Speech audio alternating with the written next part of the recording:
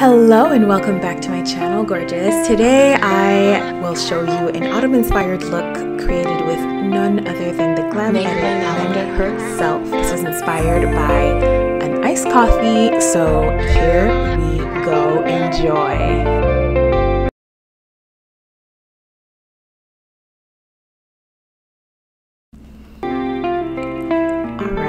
First thing I did on this beauty was apply the Lunar Perfect Serum by Gabbie. This is just going to brighten her skin, and right over that I went in with some Grenadines sensitive fluid because she does have oilier skin at times.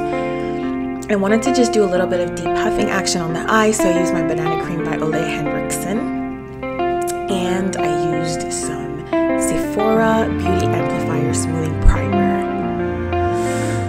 Went right in with some Ultra HD foundation just to create my base. You guys know this is my absolute favorite, and I applied it quite generously. I did her ears as well because she does have the cutest little red ears, so I wanted everything to just be very equal. I find her face was a bit darker than her neck, so was a bit lighter, excuse me, than her neck, so I did darken it quite a bit with my foundation before coming in with the beauty blender to smooth everything out and make everything super flawless. Now whenever my afro gets out of the way, I will show you my contouring action that I did with some Fenty matchsticks. This is the shade Taupe. I believe that's the name of the shade. If not, that is the color you're looking for.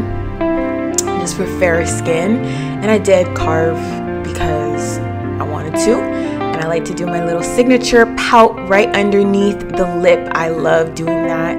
And I just learned a new way to do it actually with one of my makeup mentors, so you might be seeing that soon. Then I just defined her jawline because I wanted to make her just a little more angular, because why not?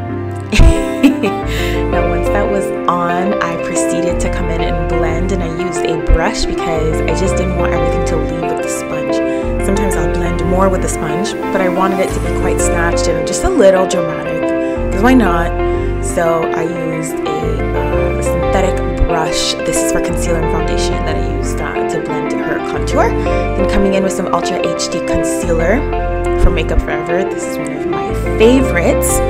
I just touched on all the high points of her face to illuminate those areas, making sure to blend that down the bridge of the nose with my new favorite brush from Makeup Forever. You guys, this does foundation, this does concealer, this does contour, this blends cream blush, it does bronzer. It's just a really cool, smaller, all-over brush for your face. I absolutely love it. Using a beauty blender, I proceeded to just buff everything in to her skin. And as you can see, I already have a very well-defined face. I'm letting the nose bake because it's not really baking, but I'm just letting it set just a little while longer. And during that time, I'm going to work on her cheeks using some NARS Dolce Vita liquid blush that just goes on like a dream. It's so liquid, it's really like foundation, so a tiny little bit will go a very long way, as you can see. And I'm just using the heat from my fingers to kind of push that into her foundation, really push that into her skin actually, eventually, to create like a flushed look. And I'm taking that from the high points of her cheek all the way underneath her eye. It's just a classic blush placement, but it is a bit high. So as far as the height on the face, it's high, but as far as where it goes right into underneath the iris, that's a classic blush placement. Just brightens your skin and brings gorgeous attention to that area of your face. Like, look at that complexion after I've come in and blended and set a little bit. So I moved on to blending that lip area I had just done, and I smoothed out the nose as well. And then I was ready with some Ben Taupe that I've been looking for everywhere to contour her cheeks and then carve them back out using some Ben Luxury powders again. So I wanted her really, really snatched. I love a good snatched face, and I felt like doing that with her because I knew that she was not only filming with me, but she was also taking outfit pictures that day. So I wanted it to be nice and photo shoot ready. Now using my Aqua Resist Smoky Shadow by Makeup Forever in the shade Taupe. This is a very gorgeous matte brownish shade. I just blended all over her lid. Then I came in with some icy brown color by Makeup Forever just to lay it over top and create the perimeters of my smoky look. I find those colors look just so gorgeous on her. And I was blending using a MAC brush as well as a Sigma Dome brush.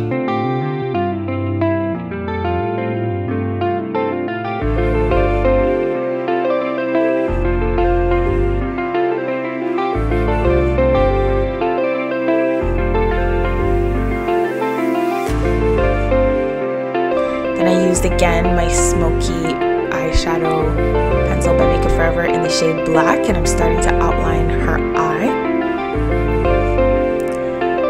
by working on the lash line first, and then once I get to the edge, I thicken my eyeliner to the point that I want it.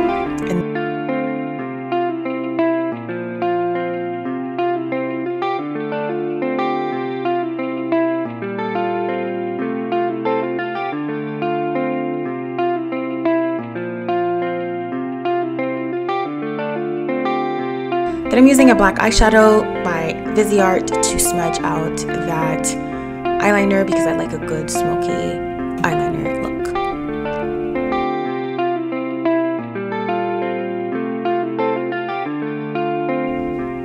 I did the other eye very quickly for you, and I popped on some Shy eyelashes. If you want a tutorial just for lashes, let me know in the comment section below. And I'm just blending, and like, why is she so pretty?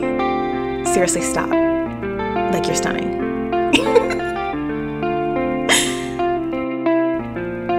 I was just blending all the shadows and making sure everything was seamless because this does have quite a bit of contouring. I still want it natural and glowy. So I was just making sure everything was well married together and well blended and soft and natural. She was already admiring her look. I think she's not used to wearing this much makeup, but she liked it. I'm just insisting under the eye right now just to really cancel out any eyeshadow, any shadows, excuse me. I'm going back in with some of that Ben Nye using a dome brush by Kazeti, a tiny little defined dome brush. I'm just really carving that nose. Yes, girl.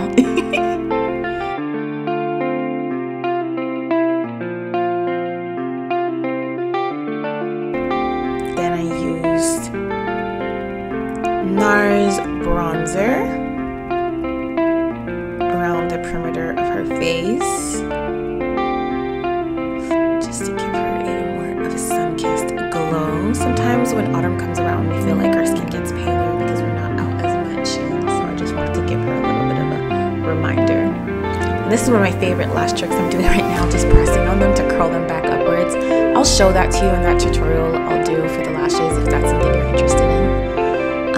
I really like my lashes to be unclockable, so I'm using Chanel waterproof mascara once everything is all set and dried into place to really gently but aggressively blend my natural lashes with my falsies. And you can see it gives a really natural effect. Like, you know they're falsies, but at the same time you can't quite tell where they begin and where they end. I'm using some of that Makeup Forever color just to line her bottom lash line, a Makeup Forever pencil inside the eye, a black one in the very outer corner of the eye just to define it, and then I'm using a tiny little detailed brush to smoke everything out and sort of marry that bottom lash action with that classic eyeliner I did on top.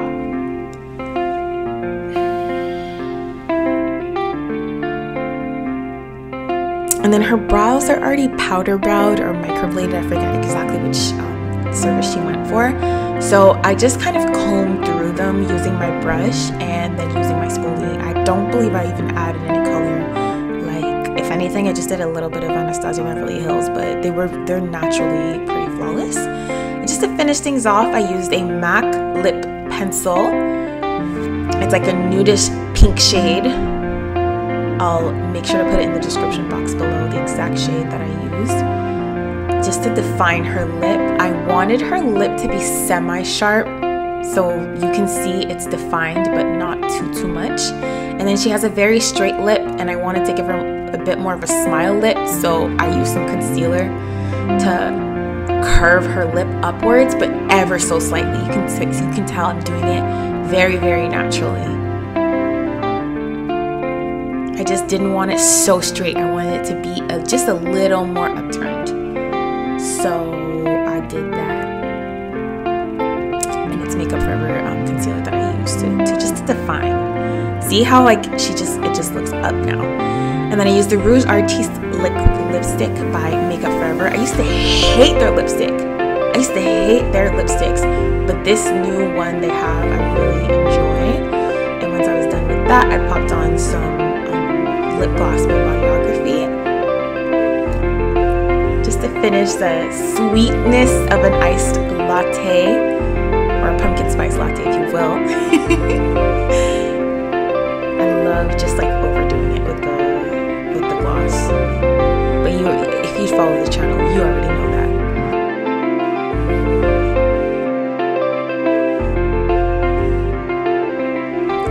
And that's our final look. You can see, so cute. This is something you can wear for every day. This is something you can wear to go out. This was just a fun collaboration between me and the Glam edit. Again, her information is going to be listed in the description box below. I had a fantastic time. I'm so happy that we got to collaborate.